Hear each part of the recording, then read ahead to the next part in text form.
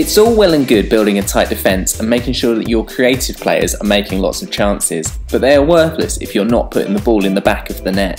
Here are a few tips to help you be a little less Sunday League and a bit more Champions League.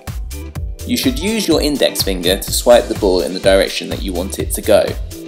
You should try to draw the flight path of the ball with your swipe. The faster you swipe, the harder your player will hit the ball. The quicker you take your shot, the more powerful it will be. The longer you leave it, the more accurate it will be. Remember, depending on your player's position, skill level and the type of chance, it might be wiser to try and place the ball rather than blasting it. Once you've got the hang of shooting, you should try adding some curl to your shots. Not only does this help you beat the keeper, but it looks way better too. To put some curl on your shot, all you need to do is add a little bit of bend to your swipe. Try making the flight path look like a crescent moon. Again, remember that a player's position and skill level will affect the overall quality of the shot.